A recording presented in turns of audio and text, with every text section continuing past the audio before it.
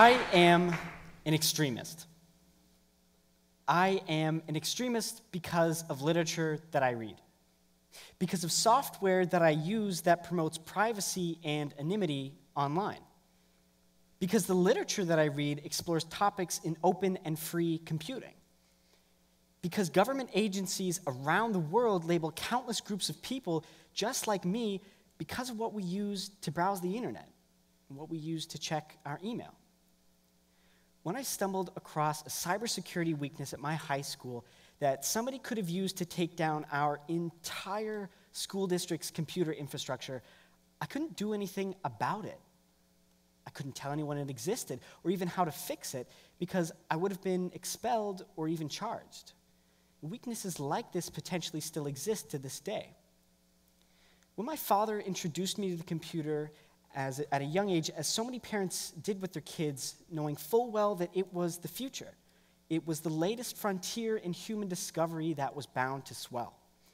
I gained an exposure into how these technologies not only make our world go round, but how they've enabled us to explore new worlds together. I want to explore with you a movement that is confronting the largest privacy violation in human history. It's called open source software. I want you to be an extremist. I want you to join me. At the age of 3, I had memorized the keystrokes in order to mount the now non-existent floppy disk drive in order to try my hand at spelling and math games on the family computer. At the age of 11, I had discovered code and Linux, the pillars of which have shaped some of my utmost core beliefs. Code itself is a series of instructions that we give a computer in order for it to complete a task. We then hand this code out in a way that's easily digestible as software. But just as we've been able to forge and shape masterful pieces of technology using this mysterious and unwieldy cryptic medium that is code, we've been able to lock each other out of that same mystery using those same unwieldy and mysterious tactics. We write code as a method of communication, like a language, yet it's unintuitive. It's full of numbers and values that we can't easily understand. It's because we're not talking to another human being, we're talking with a computer. Let's imagine that software is like buying a cake. Cake has ingredients like butter, sugar, salt. Software has ingredients too. But imagine if you walked into the grocery store to pick up a cake and the baker wouldn't tell you what's in it. What's more, what if it was illegal for you to find out? Software has ingredients too.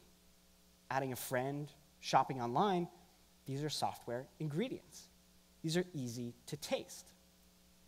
And that scenario is a closed source philosophy. Now imagine when you walk into the grocery store to pick up your cake, the ingredients, they're labeled clearly on the back. We're allowed to inquire and challenge what we can consume in our software just like we can today with our food. This is an open source philosophy. It is the spearhead of a movement designed to defend and protect the way we access the single largest collection of information that's ever been gathered on Earth, the internet. How many of you used an alarm clock on your phone to wake up this morning?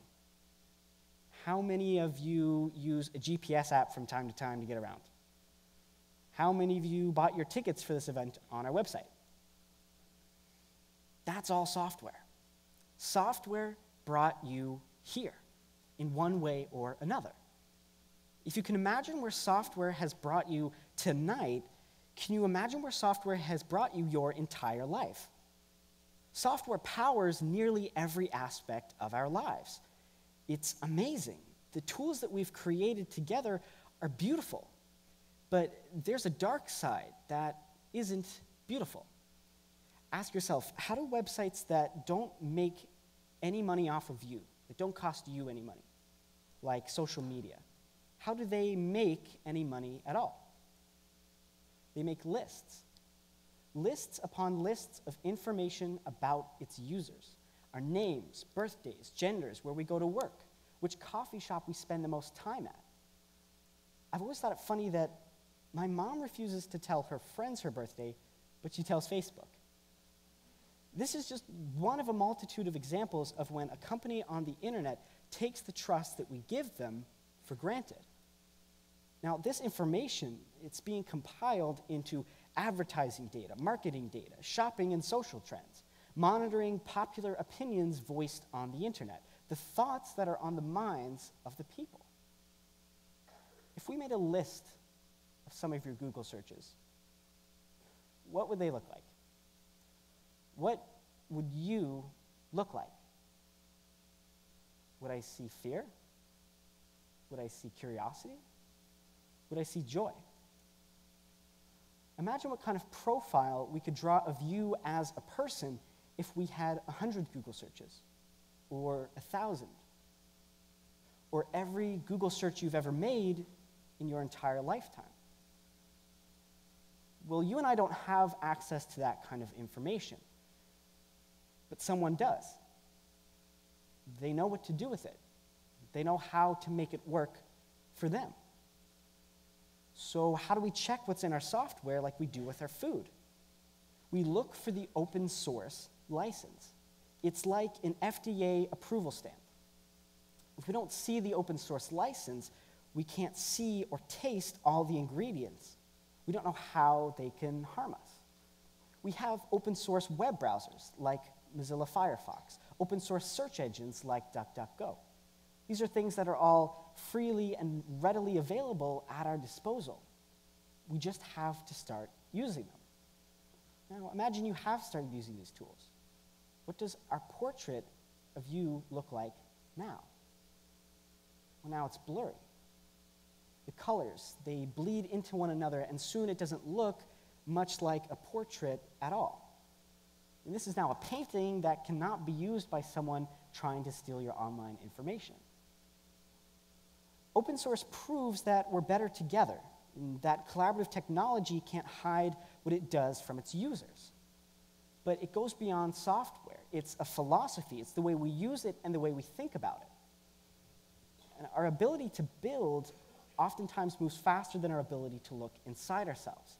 Sometimes our appetite for new technology moves faster than our brains. But the honest truth is, we cannot contain technology. We cannot contain advancement. We cannot contain progress. So why does progress have to sacrifice our information?